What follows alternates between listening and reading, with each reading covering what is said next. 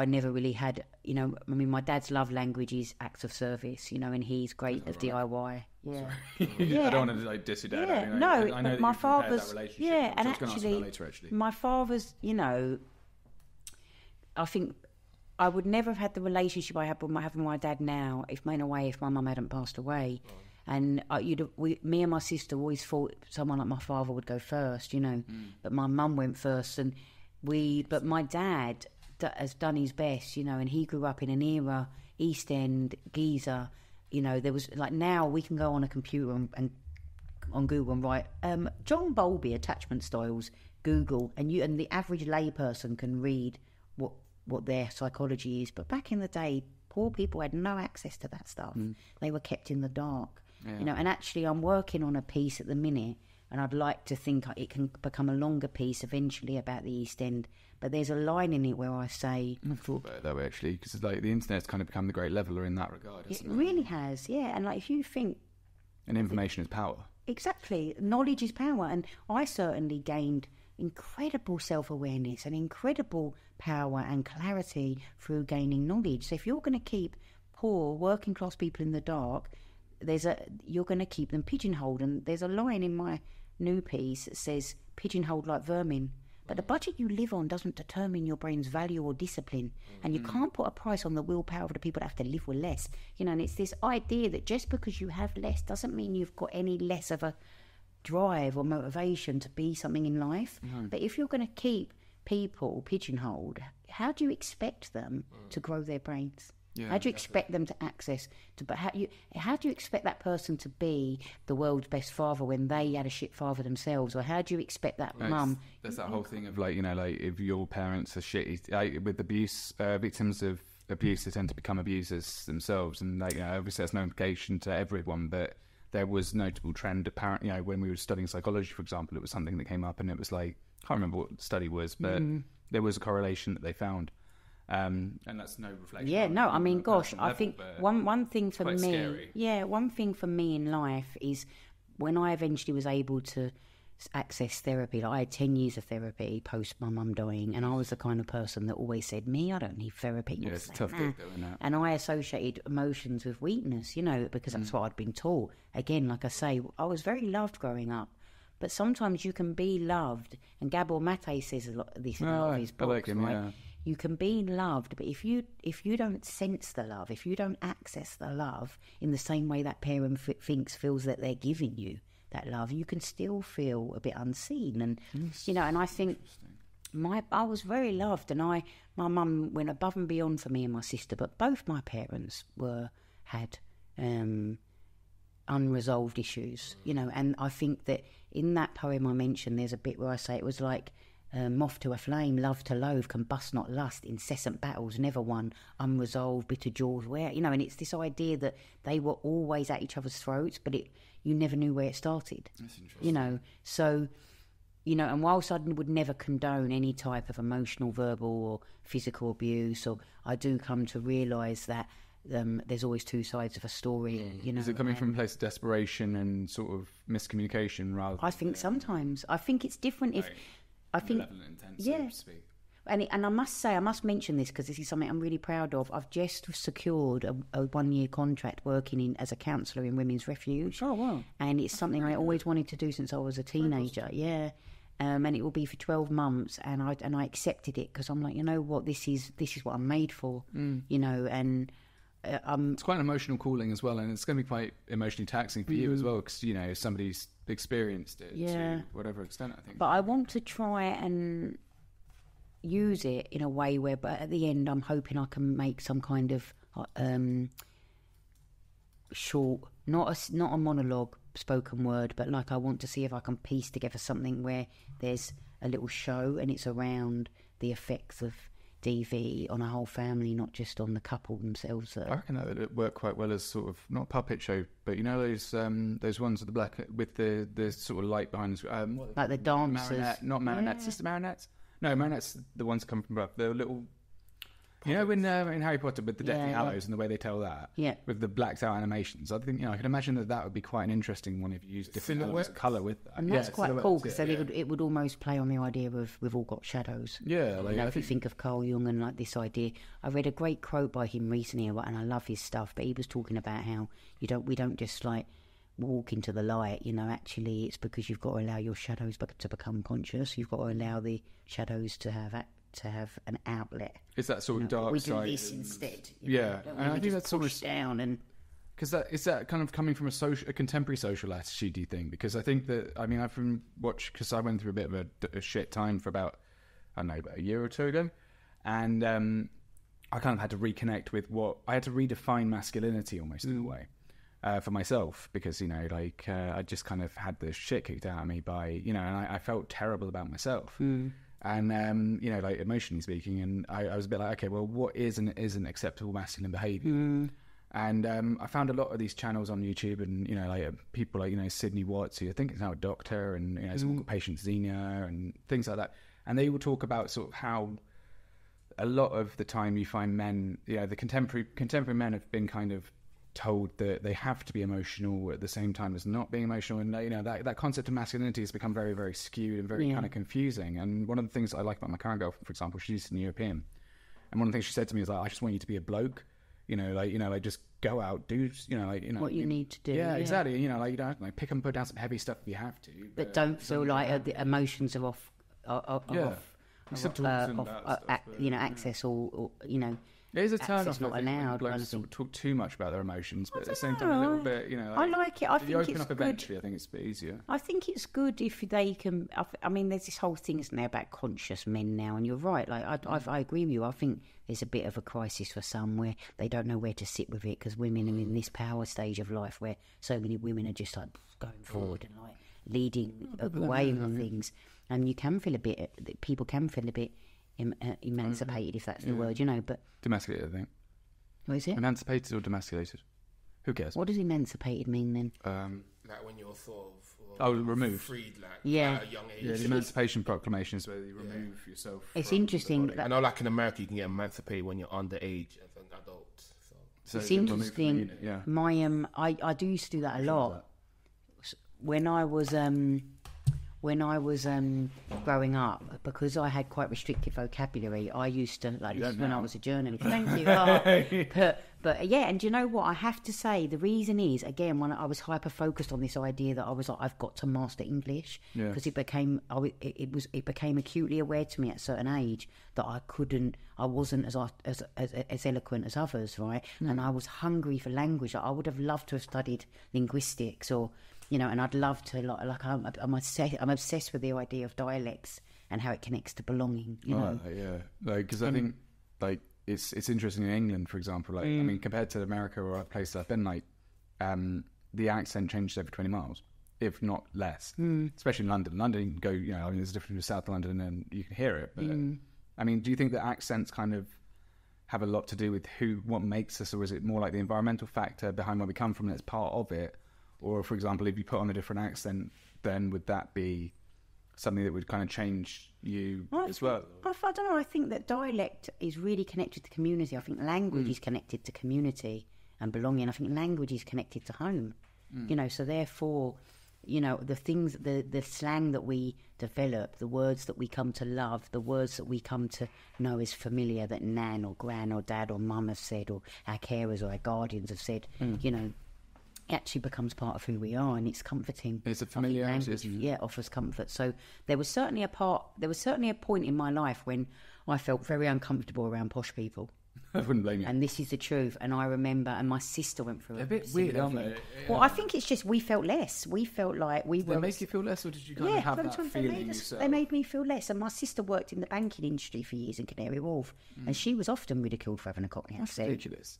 Yeah, and they probably found it funny. Right. And to her, she took it as a real dent. And she's doing the same job as they are, and she's just as good, if not better. Les, would you describe yourself as posh? Yeah, probably. I'm from Surrey. I mean, Jesus Christ. But now, what I'm saying is now, I wouldn't even think I wouldn't even categorise that. That's just your accent. No, But there was just- a I point happen in to my be from life Surrey as where a the air's teenager, crisp, yeah. I had never been exposed to posh people. Like I'd only ever been around people like, all right, how are you? All right, have a think, have an apple, fun, apple and though. pears and all that stuff, you know. And I do want to ask about Cockney rhyming slang, if that's still a thing. and I had to learn that at school. You had to learn Cockney at school? Yeah. As in, like, just like a one-off English lesson, or was it more... Just like, you know, like you're doing your like little English lessons, they're teaching you about Cockney rhyming slang and all that. So I swear we only hear apples and pears, and then, like, Apple that's and the most pears. common one, isn't it? yeah. That's It's stairs. like, how often do you talk about brown stairs? brown bread, you're dead. Yeah, fall on your bottle and glass ass. Right. You know, like if Having you, a giraffe. yeah, having a giraffe laugh. Yeah. You sound tired just to be like, oh, here we fucking go. No.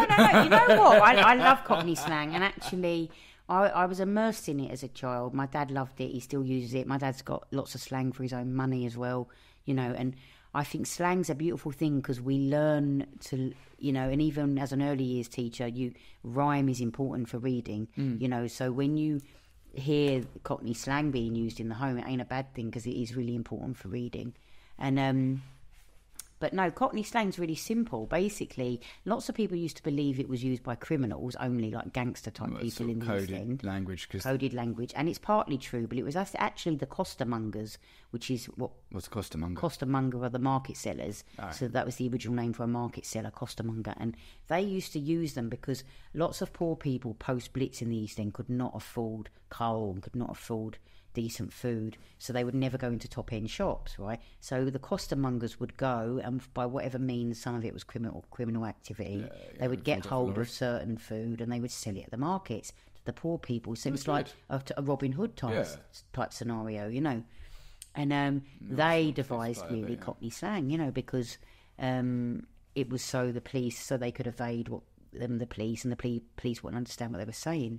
That's clever. Yeah, and so it really is. Considering the fact that, you know, like we were just talking before about the fact that, you know, like there was that sort of almost suppression of information in sort of in the more lower class areas.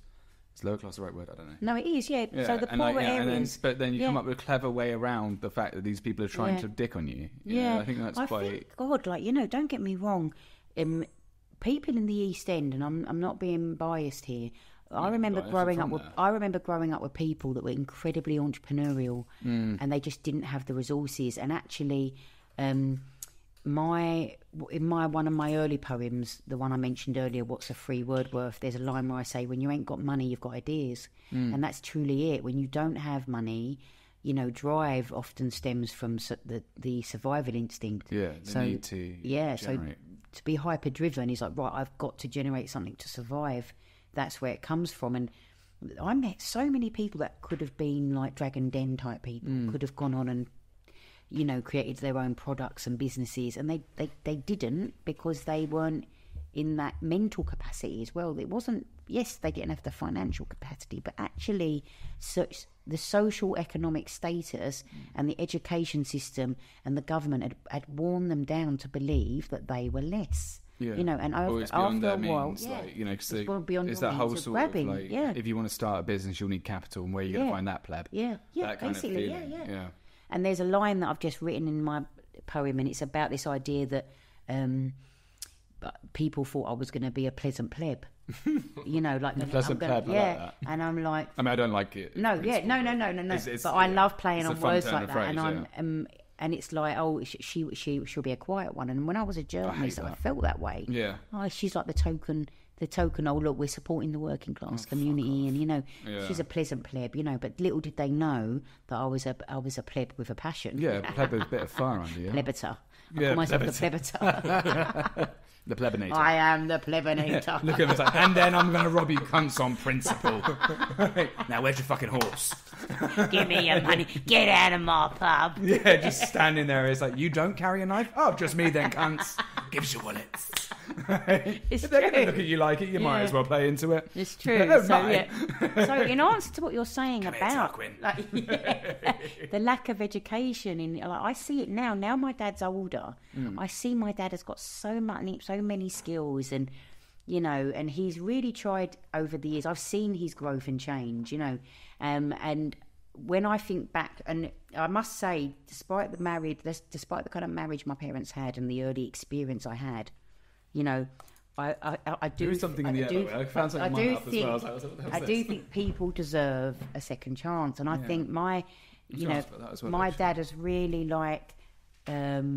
worked hard to be the best father he can be with the tools that he's had. Yeah. And I think that sometimes we have to, even though when we get angry at our parents, and I was angry and rageful for years with different aspects of both my parents, we have to meet it with you have to meet the human side of them and understand that what did culture give them at the time? What did society give them at the time? What tools were they gifted to understand their own internal dialogue, their own early childhood? Like I sometimes.